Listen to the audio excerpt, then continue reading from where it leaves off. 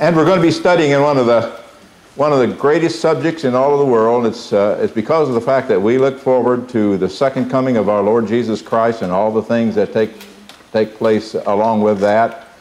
And most of you know the sequence of events that takes place, but just in case there's someone here that doesn't, concerning the second coming of the Lord Jesus Christ, the next great event to take place is going to be the rapture. Is everybody listening to me? Yeah. All right, the rapture of the church. The Bible calls it the blessed hope and the glorious appearing of the great God and our Savior, Jesus Christ. It's when our Lord Jesus Christ comes back in the clouds of glory, and at that moment, the Scripture tells us that every saved person, both those that are in the grave and those that are saved, the church throughout the world, will suddenly, without notice or notification, will suddenly be caught up together in the clouds to meet the Lord in the air, and so shall we ever be with the Lord. That means the graves are going to break open. The bodies of those who are in the grave are going to suddenly be caught out and reunited with the soul and spirit and caught up together in the clouds to meet the Lord Jesus Christ in the air. Now, we've had that taught to us so much that we kind of overlook it, the importance of it and the excitement of it and the joy of it. And the Scripture tells us that we should look forward to that every single day, that Christ Jesus is coming back. You know, the Scripture tells us that He was to come the first time, and I'm sure Israel watched for His coming. That is, the saved of Israel watched, but it became kind of a redundant thing, and it became commonplace, so that people didn't look for the first coming of Christ. And Jesus came the first time, just as the Scriptures promised that He would. Well, the Scripture has promised us that He will come in the clouds of glory to catch away His bride, the church, and so shall we ever be with the Lord. Now, the next great event after that doesn't end the earth. That doesn't end the people on the earth, because we're caught away, transformed, given new bodies, caught up into the clouds, and we're with Christ. But then the Bible says there's a period of time, 7 years, that's called the Great Tribulation period. It's a period of 7 years in which God will deal with the nation of Israel, and because of the fact that Israel has rejected their Messiah, they've been set aside for all this time, since the day that they rejected their Messiah and crucified Him on the cross. God has set Israel aside, and they have been wanderers in the world ever since that time. They have no God, they have no temple, they have no sacrifice, and so God has set Israel aside for these last 7 years. The tribulation is called, in order to deal once again with the nation of Israel and bring them back to Him. So as you look in the world today, you see Israel existing after these 2,000 years of wandering in the wilderness, you might say, and Israel is a nation once again. And so it's not going to be long till we see God dealing with this nation of Israel, and He already is, basically, but there's going to be this 7 years that takes place. So that's the main thing we're going to be studying about today. This is the Great Tribulation period. It's a very important period. It's a time of harsh judgment on the earth, not only for Israel, but it's going to be a punishment for those people who have rejected the Lord Jesus Christ. And I think of, I've been reading a lot of stuff lately on creationism and on atheism, and basically our world is turning atheist. The root of atheism is evolution, and evolution is just a part of the doctrinal theory of the atheist. And so the truth is that all of our country, basically, and most of the world, has been taken over by atheism. And even though they tolerate us a little bit, they allow us to have our religious services as long as we keep it within the confines of our walls. But that's all. They don't want you in politics. They don't want you in the social part of the world. They don't want you in the public school system. They don't want you teaching anything that has to do with the real, true, and living God that created everything. Now, let me tell you something. That's one of the most wicked things that can ever happen in the world, that men should turn against God.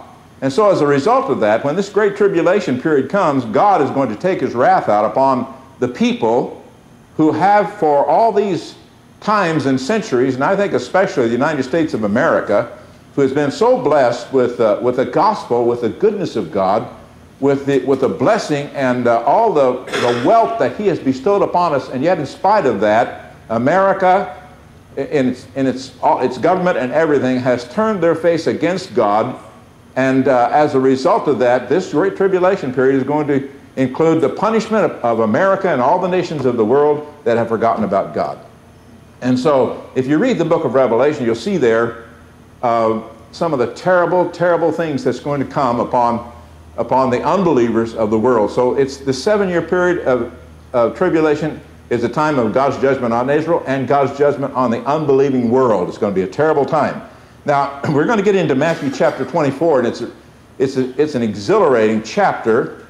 It's a chapter that when Jesus teaches his disciples, it's like he is looking forward down through history to the time when the tribulation period will begin, and there will be disciples, there will be saved people during the tribulation period. Now, the scripture tells us that there will be 144,000 young Jewish virgin men who will be converted, kind of like the Apostle Paul was, and they'll all have similar zeal, they'll have powers, they'll have knowledge and wisdom and grace and gifts. I think the 144,000 will be able to go into all the world and speak in languages that perhaps they have not learned, because the scripture tells us as we go along, you'll see that the whole world is going to hear the gospel.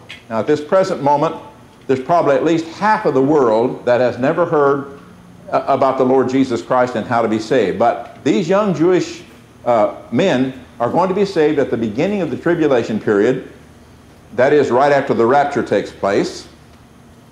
Now, the rapture is going to take place, and as quickly as it takes place, then shortly after the rapture takes place, then begins the tribulation period.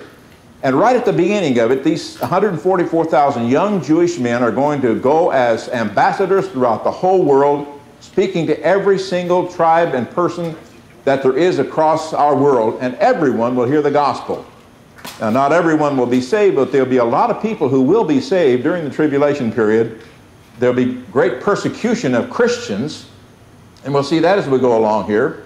But the tribulation period is going to be a time of harsh persecution for everyone who names the name of Christ. So here in Matthew chapter 24, we begin with verse 1. And Jesus went out and departed from the temple, and his disciples came to him to show him the buildings of the temple. So they were very excited about the beauty and the buildings of the temple, and they took the Lord, they were going with the Lord through and pointing out all these wonderful things. And Jesus stopped abruptly and said in verse 2, and Jesus said unto them, See ye not all these things? Verily I say unto you, there shall not be one left here, one stone upon another that shall not be thrown down.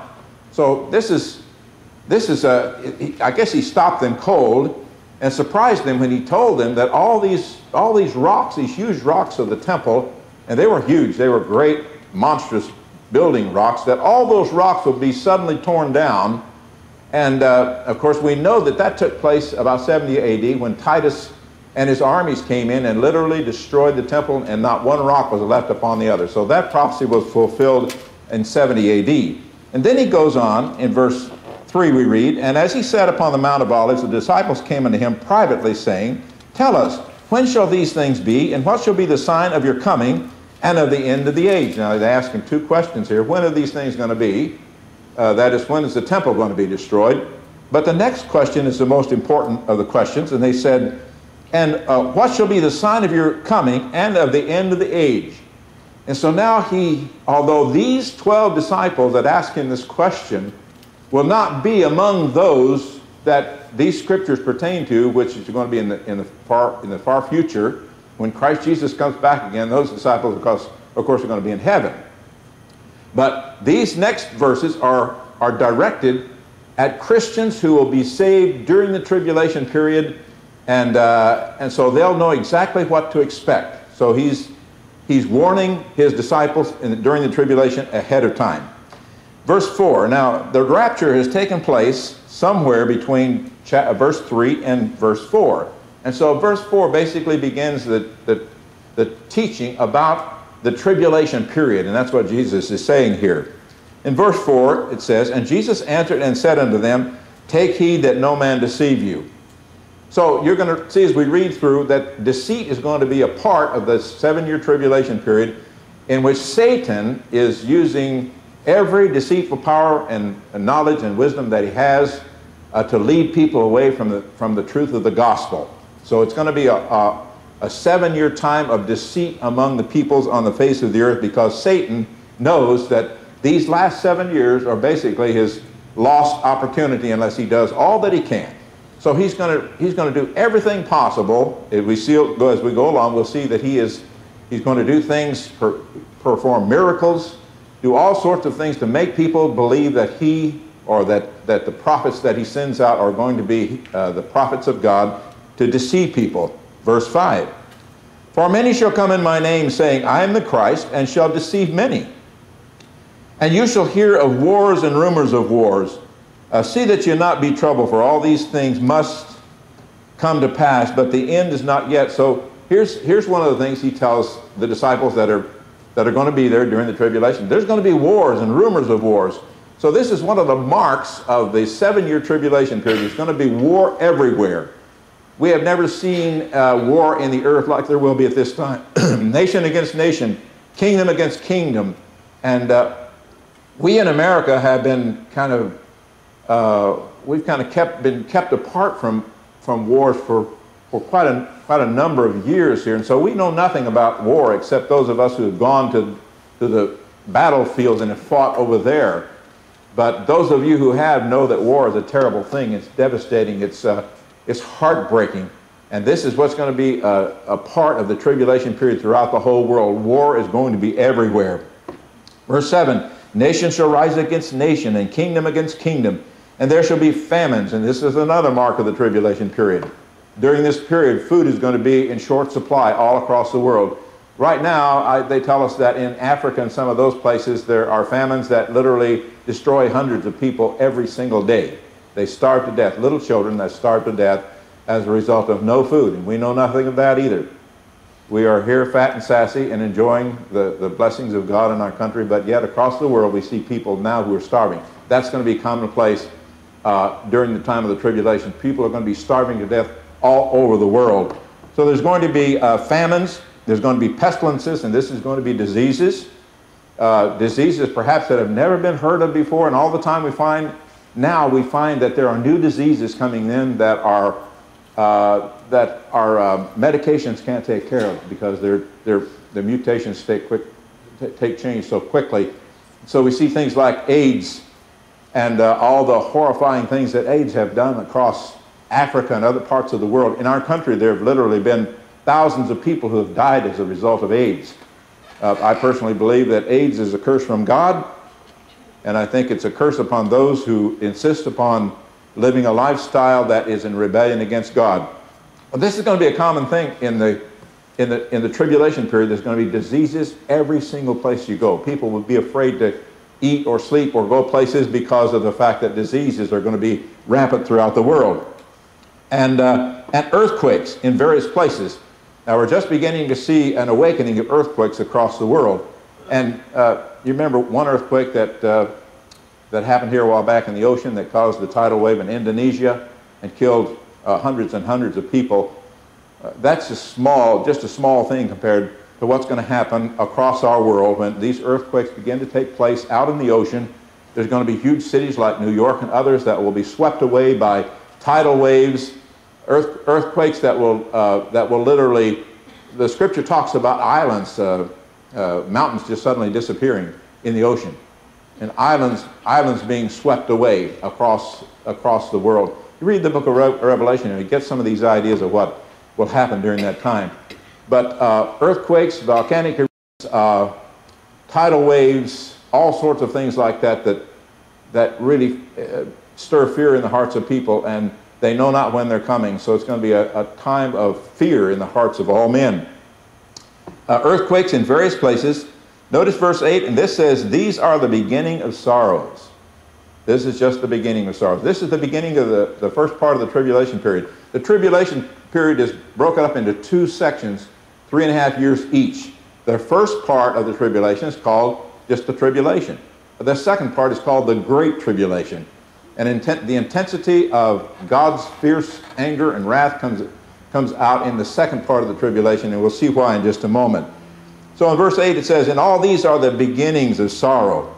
Verse 9, and they shall deliver you up to be afflicted, and shall kill you, and you shall be hated of all nations for my name's sake. And this, of course, tells us that during this time when the gospel is being preached and people are being saved, and Christians are going everywhere trying to tell others how they can be saved before the end comes, because of that, there's going to be great affliction upon Christians. The guillotine is going to be brought out during the 7-year tribulation period, and people are going to be killed by lopping their heads off. Literally thousands, probably millions of people will die as a result of the guillotine. So there's going to be great persecution upon those who have trusted Christ as their Savior. And that, of course, will cause people to count the cost, to tell whether they want to put their faith and trust in the Lord Jesus Christ and be followers of Him or not. Because it means if you trust Him as your Savior and refuse to take the mark of the beast, and this is a mark that's placed on their forehead or on the back of their hand, you refuse to take that mark, it's a death penalty. And so it's going to be an encouragement to lost people when they hear the gospel to reject it, and not only to reject it, but to turn against those who have trusted Christ as their Savior. So it's going to be a hard time, and people are going to have to count the cost. Will I live for this short time that I have and be prosperous, or be able to eat and have food and all those things? Or am I willing to trust Christ, reject the mark of the beast, and wait for His coming? So there's going to be great affliction because of that. Verse 9 says, the last part it says, and you shall be hated of all nations for my name's sake. You know, that's kind of typical. People love all kinds of religions, but one thing people despise is the name of the person of the Lord Jesus Christ. Yeah, it tells you there's something different about Jesus. There's something strong, there's something magnificent, there's something great in the name of the Lord Jesus Christ, because He's the one that people hate. Even now in our public school systems, you find that Islam is exalted. And they even have classes in public school systems about Islam to teach people how to be neighborly to the Muslim people. Well, let me tell you something. You open the Bible and the teacher gets kicked out of school, and so does the student. That tells you something about Jesus. He's hated because of who He is. And so they're going to be hated during the tribulation period because they carry the name of our Savior and our God, the Lord Jesus Christ. Verse 10, and then shall many be offended. Here, this is what we've been talking about. They're offended at Christ because if they take the name of Christ, it's going to cause them to be killed. And so that offends people. So they become enemies of Christ and enemies of those that are Christians. And many shall be offended and shall betray one another. So here betrayal takes place. And the Scripture tells us that father will be against son and son against father. And it will be that relatives will turn against each other because of Christ and because of what it causes to be a Christian. Verse 10, and then shall many be offended and shall betray one another and shall hate one another. And I think a lot of this has to do with the mark of the beast. Can you imagine your son or daughter, your Christian family, your son or daughter comes home and he's got the mark of the beast in his forehead? Wonder what kind of relationship that's going to cause in the home, in the family, or on the back of his hand. And it's going to cause families to be afraid of those who are relatives that have the mark of the beast. It's going to be a terrible time to live, because every person that doesn't take the mark of the beast is going to have to hide somewhere to keep himself from being beheaded. Verse 11, and many false prophets shall arise and shall deceive many, and because iniquity shall abound, the love of many shall grow cold. So the Holy Spirit of God in the church, this speaks well of the church, because what happens when the church is caught out of the world, iniquity or lawlessness or sin is rampant throughout the world. We as a body in the world, filled with the Holy Spirit and carrying the message of the gospel of Christ, hold back the full force of evil in our world right now. If it weren't for Christianity in the world would be like during the tribulation period. So the Holy Spirit is doing His work in every blessed believer in the world that's taking a stand against the things that are evil. So when the Holy Spirit is taken out of the world, he's gone, that is, in the believers. The Holy Spirit is still here in his person. The Holy Spirit never leaves. He's everywhere. But the influence of the Holy Spirit through the believer is going to be gone. And when that influence disappears, then there's going to be no law in our world. It's kind of like going to Mexico. You know, you go down to Mexico and you run into a police officer and you think, this fellow will help me. No, he might pick your pocket. He might rip you off or take your car from you. And that's the way it's going to be during the tribulation. I don't mean any offense to Mexico, but I'm sorry. That's the way a lot of the federales are down in Mexico. And that's the way it's going to be during the tribulation period. The law will be no law. And iniquity will abound. There'll be robberies and murders and fights and violence like it was before the flood took place. So the love of many will grow cold because wickedness is everywhere. No one will trust anyone else. You know, in order to love people, you have to have trust. And when trust is gone, love is impossible. So that lack of trust and the lack of law in our world will cause people to grow cold. People will not love their children.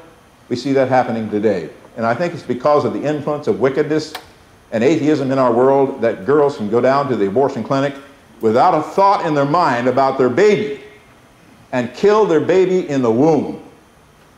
I think that's the most unheard of atrocity that the world could ever think of, that a woman who should be protecting her little one in her womb, God has built it in such a way that it protects the child, and yet it's the most dangerous place in the world for a child to live today is in the womb of his mother, because America itself kills 1.5 million babies every year. The love of many have already begun to grow cold.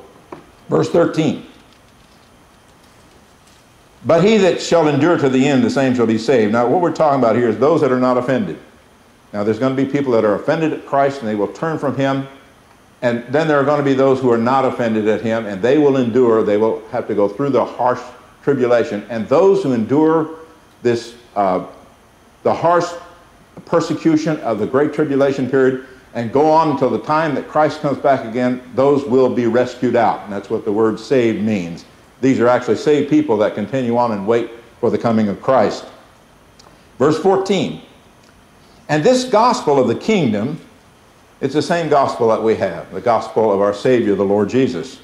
This gospel of the kingdom shall be preached in all the world for a witness, and there we have it, a witness to every single person will hear the gospel, a witness unto all nations, and then shall the end come. And this is the grace of our Lord Jesus Christ, the love of God that picks out these young men and sends them into the darkest parts of the world, places where there is no electricity or TV or anything. God sends these young men down there to give the gospel to those who have never heard it before, and every single person in the whole world will have an opportunity to put their faith and trust in the blessed Savior and be saved. Now let's go to verse 15. Now, when we come into verse 15, this talks about the abomination of desolation. And the abomination of desolation is warned, the Jews were warned of the abomination of desolation in the book of Daniel. And what this actually is about, it's halfway through the tribulation period, this 7 years. And the Antichrist, who is the Antichrist is just what the word says, he's against Christ. He's the world ruler that arises and takes his position. And there as a ruler, he, midway through the tribulation, although he's pampered the Jews along the first part of the tribulation period, made them think that he's almost their Messiah. And then halfway through the tribulation period, he turns against Israel and begins to destroy them. It's also at that same time that he destroys the liberal church. Now there's a church existing at this present moment in our world that denies the deity of Christ. They're called liberals. A lot of them have United on the front of their name. United Presbyterian, United Methodists, and among those people there are probably some saved people, but the churches themselves have denied the Bible, denied the deity of Christ, the virgin birth, salvation by faith alone. And so they have turned away from Christ. And so this church, this what we would call the one world church, and that's what the Catholic Church wants. They want Catholicism to unite with Baptists, Methodists, and Presbyterians, and all those, and other religions, including Islam, and they want to form a one world church. And it does form. And when the Antichrist comes, they help the Antichrist, and they're pampered and petted during the first 3.5 years of the tribulation period, and then halfway through the tribulation period, the Antichrist arises and destroys them. And that's what they deserve. So they're destroyed, as well as the fact that he sets himself up as God. He makes an image of himself and puts it in God's temple in Jerusalem, and he causes people to worship his image. Now the Bible tells us that this image will actually speak. So some way, either by trickery or by satanic powers, this image that's set up is able to speak to people. And so the whole world is required to bow down and worship the image that's inside the temple, the image of the Antichrist himself. So this is the beginning of the second half of the tribulation period. It's called the abomination of desolation. Now we're at verse 15. When you therefore shall see the abomination of desolation spoken of by Daniel the prophet, stand in the holy place, whosoever reads, let him understand. And here's what it says in verse 16. Then let them that are in Judea flee to the mountains. Now that is those who are in Israel, the area of Israel. There's a place called Petra that God has provided for the Jews that are there to escape into the mountain of Petra as a protection against the horrible things that are to come. And as I read this, I wondered, well, what about Jews that are in other parts of the world, that when this abomination of desolation takes place, they're to head to the hills too. That's basically what it says. Get to the hills. Get out of the major social cities and places like that. Get away up into the mountains. And so they immediately are to leave and head for the mountains. Verse 17, let him who is in the house not come down to take anything out of his house. So it's so urgent that when this is announced, and I think it'll be announced on all the television stations, and there'll be a lot of them throughout the earth at that time, people around the world will hear this announcement about the worship of the Antichrist. And so immediately, don't go back to your house to get your stuff. Let him who's on the housetop not come down to take anything out of his house. Right now, move, go to the mountains. Neither let him who is in the fields return back to his house or back to his clothes. And woe unto those who are with child and to those who nurse children in those days. But pray that your flight be not in the winter, neither on the Sabbath day. And I guess there's a lot of restrictions there that would keep them from going to the mountains. But that's where they need to go, is immediately to Petra, to the mountains, get out of these centralized areas. And I think the reason for this is, I think that God is angry, that God is wrathful.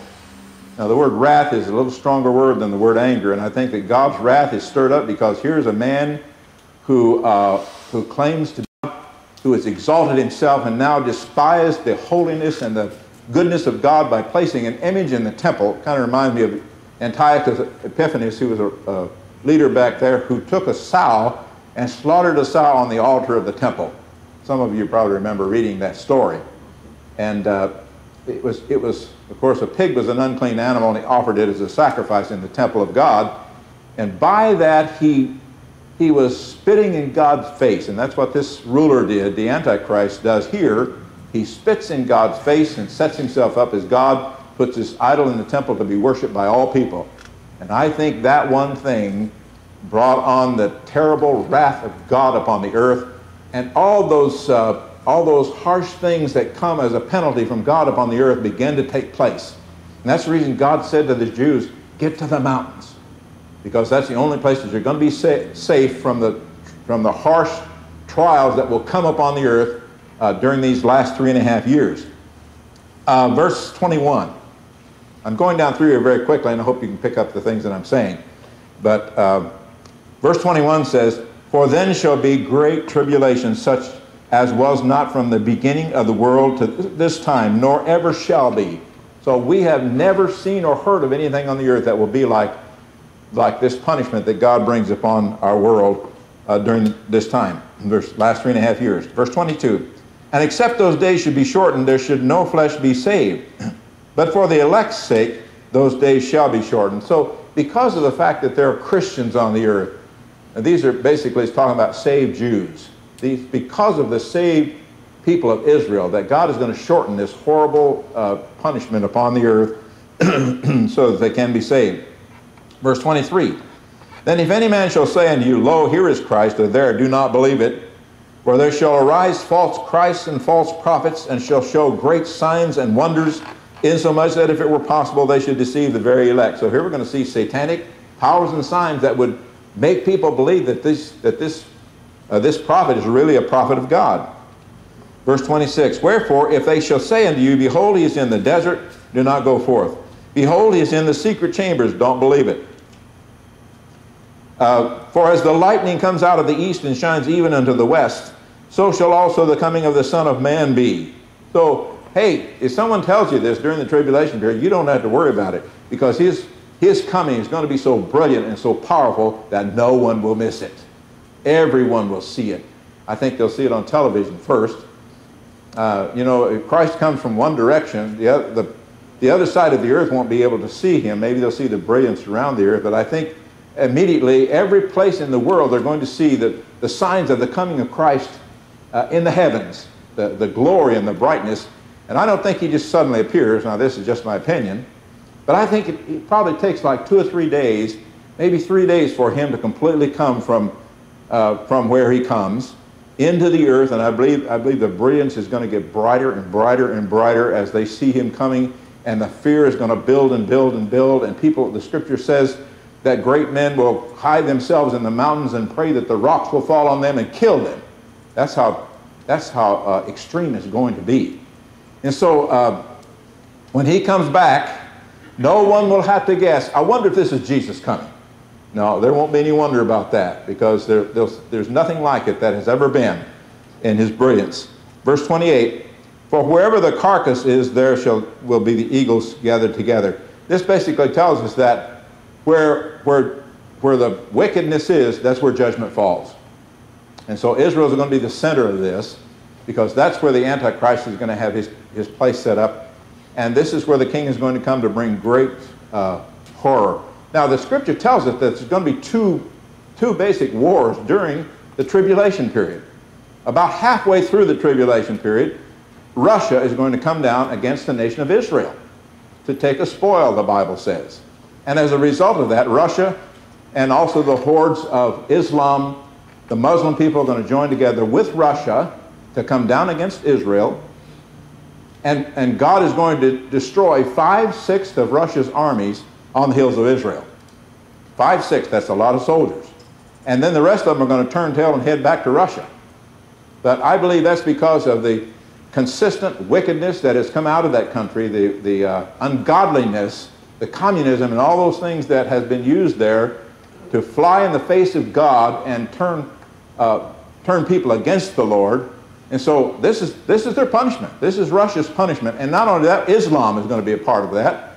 Islam has spread a gospel, or I won't use the word gospel there. It's a message of wickedness throughout the earth. It's probably one of the most wicked of all religions in the world. Can't be tolerated. God cannot tolerate it. They intend to kill everyone who refuses to be Muslim. And so they're apart with Russia, and it's going to be their armies that will be slaughtered on the hills of Israel halfway through the tribulation period. And then at the end of the tribulation period, the nation of Red China and their 200 million soldiers will come down, cross the Tigris-Euphrates River, and come into the land of Israel. And there the scripture tells us that God will destroy them with the brightness of his coming. Now that's some power.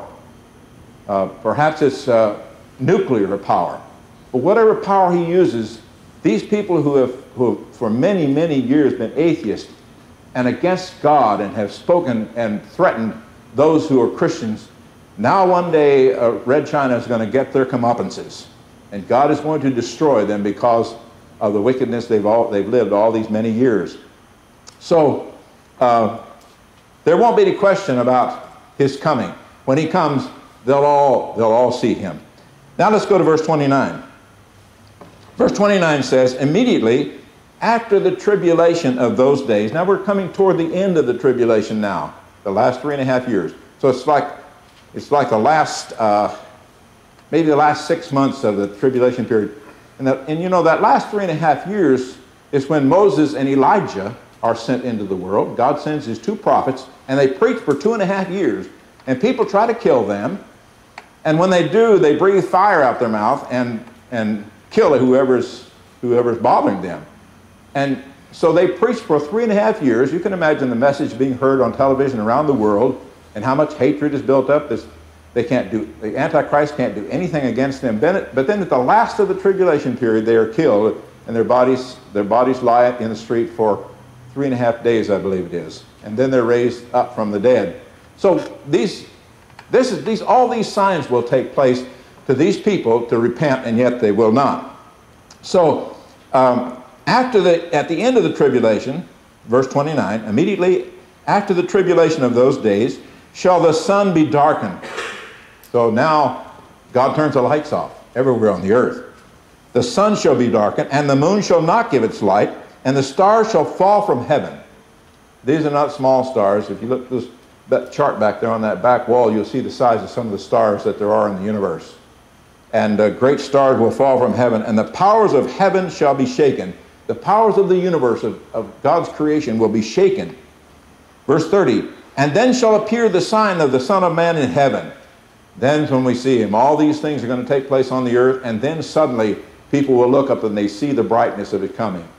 I guess it's going to come from the east. Some say from the north, but I think it's going to come from the east. As lightning shines out of the east into the west, so shall the coming of the Son of Man be.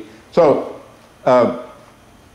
verse 30 says, and then shall appear the sign of the Son of Man in heaven, and then shall all the tribes of the earth mourn. Now we see Christ coming back, and when he comes back, the scripture tells us there's going to be thousands and thousands and thousands of angels that come back with him. Not only that, but the saints of God. The church of God is coming back. We're coming back with him in our dressed in our white garments, representing the righteousness of Christ. So it's going to be a huge occasion where hordes of angels and saints come back. Tens of thousands and thousands and thousands come back with the Lord Jesus in his coming. And then shall the tribes of the earth mourn. You can imagine why. Now because they see the power of the Son of God that they have repudiated all these years, and now what has been told them is coming to pass, that Jesus Christ, the Lord of heaven, is coming back in power and great glory. And so they mourn, and they shall see the Son of Man coming in the clouds of heaven with power and great glory. Hey, that'd make a news story, wouldn't it? That's the message we should be carrying to the world. We have a powerful God and a powerful King, and one day he will come back and rule and reign on the earth for 1,000 years, and he will control it all. And they will see him too. Verse 31, and he shall send his angels with a great sound of a trumpet, and they shall gather together his elect from the four winds, from one end of heaven to the other. Now this group of people, the elect, are the saved Jews the Jews that have been saved during the tribulation period. So God is going to send his angels. Now this is not a rapture, because the rapture took place for the church. The church is the only one that's raptured. So God sends his angels, and so they're going to get aircraft express from wherever they are in the world. God is going to pick them up, every saved Jew, and he's going to bring them to Jerusalem, where he will establish his kingdom. And that's going to happen at the end of time. Every saved Jew will be caught out and will be brought to him. From the four winds, from one end of heaven to the other. Let's get down to verse 36 now. But of that day, now the disciples are asking, when's that going to take place? And Jesus says, but of that day and hour no man knows. So no one knew the exact hour or the exact day. However, the tribulation period in itself tells you that there's only 7 years. So they could get some inkling of just about what time the Savior's coming by the things that the Scripture tells. So these Jews that have the Bible, and when people are left on the earth during the tribulation period, they go to the Bible and they find all the instructions there, and they're going to know just about the time that the second coming of Christ will take place. So no one knows the day nor the hour, not the angels of heaven, but my Father only. In fact, when Jesus was here, he says, I don't know, but my Father knows. Showing that at one time his knowledge was limited because he took flesh and he became flesh. But he says his Father only. Now notice verse 37. But as the days of Noah were. Hey, isn't that strange? They tell us there were no days of Noah. There's no worldwide flood. Isn't that strange? Jesus believed in Noah, and he believed in a worldwide flood. And let me tell you something. If you claim to be a Christian, you deny a worldwide flood and the flood of Noah, you are teaching against God. You are teaching against the Scripture. It's very clear in Scripture. You are maligning the Word of God and the Son of God. So Jesus says, as it was in the days of Noah. Well, how was it in the days of Noah? In the days of Noah, it was a wicked place. Noah preached, the Bible says Noah preached to them for 120 years. And he and his sons and their wives were the only righteous people left on the earth. Out of billions and billions of people that were on the earth at that time, there was not a single person that was righteous. And you know, it's coming to that in our day, that it's becoming less and less popular to be a Christian.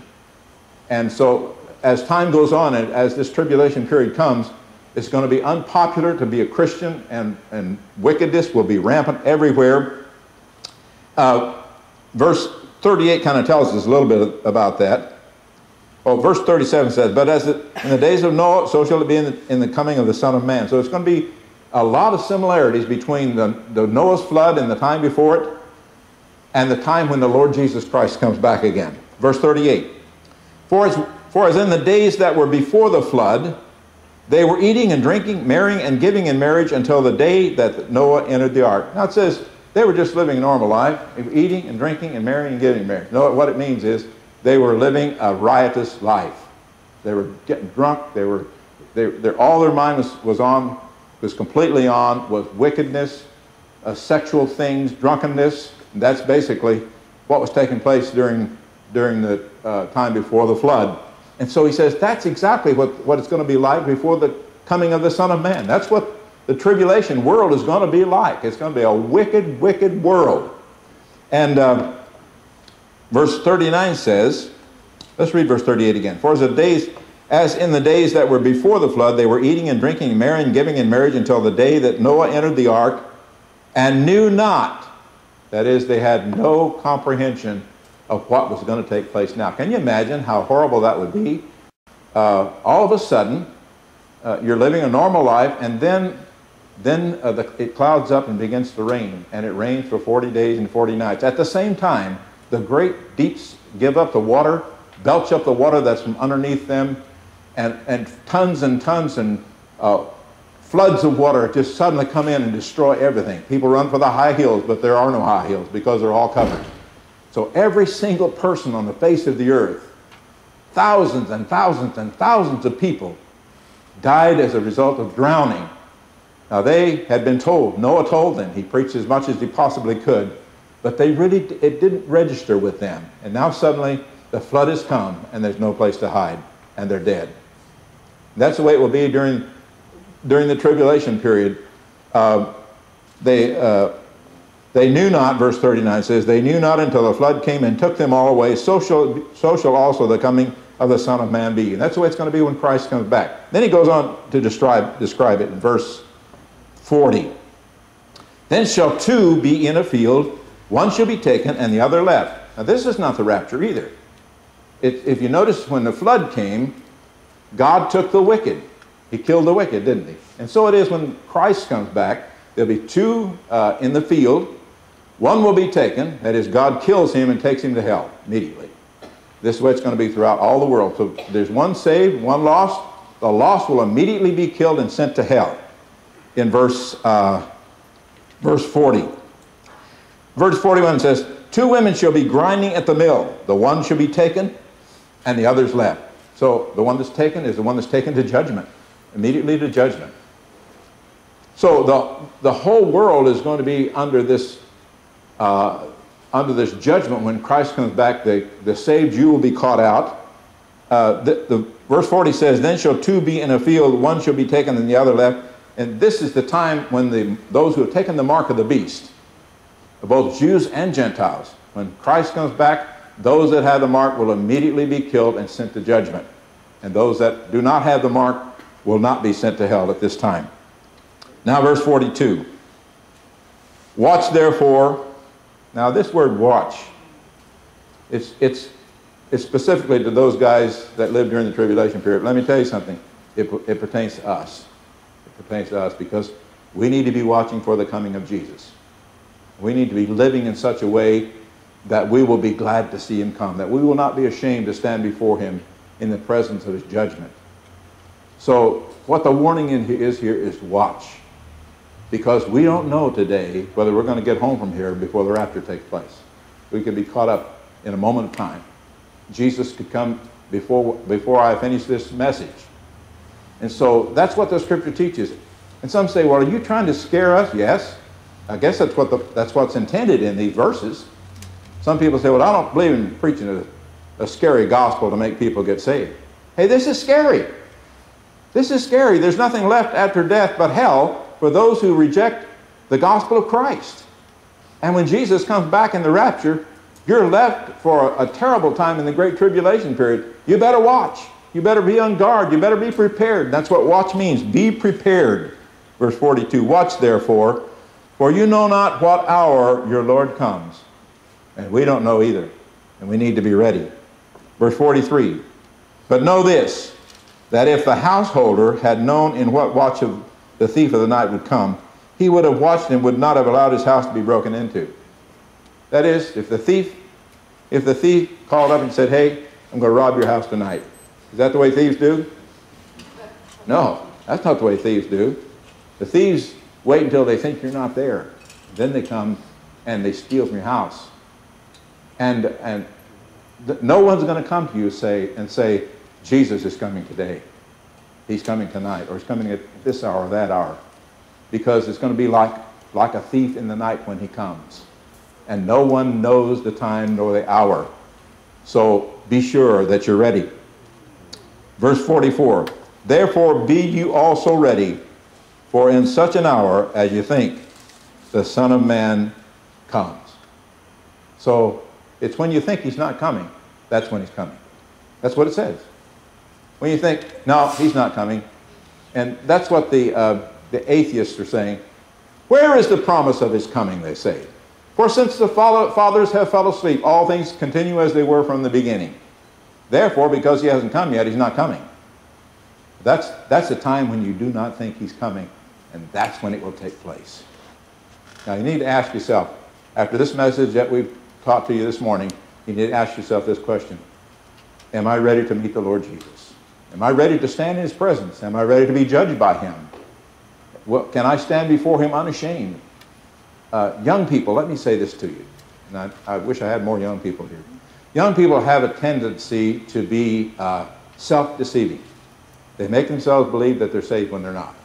You know, if you're 12 or 13 years old and you've never trusted Christ as your Savior, no matter, you may say that you have, but if your life is not a born-again life, you can go to hell just like adults can. You go to hell just the same as mom and dad or older people. 13, 14-year-old kids go to hell just like everybody else does. Moms and dads, you need to realize that, and you need to be sure that your children are saved. Be sure they have Christ literally in their heart. They've been transformed by his power. They've been given the new birth. They have the Holy Spirit. They need to have all that. And I'm afraid too many parents take for granted because they made some sort of child decision when they were 6 or 8 years old that their child's saved. That's not what counts. It's faith and transformation of the soul that really counts. Be sure your children are saved. And be sure that you're saved. That's the important thing. I'd like for us to stand together for the closing time.